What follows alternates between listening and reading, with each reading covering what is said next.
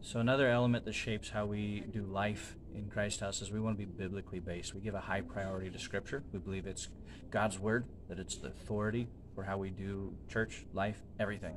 So for us, that means a couple things. We prioritize the reading of Scripture. We do Scripture readings every service. We have Bible reading plans here on the site that we promote, because it's not just you come and hear my opinion as pastor. I want you to go straight to the Word of God for yourself, to read it, to love it, and to embrace it. And then where that shows up on my side, aside from what we just said, is our typical route for preaching is expository. That means we go through whole books, verse by verse, chapter by chapter, and just let Scripture be in a Scripture's order with Scripture's agenda.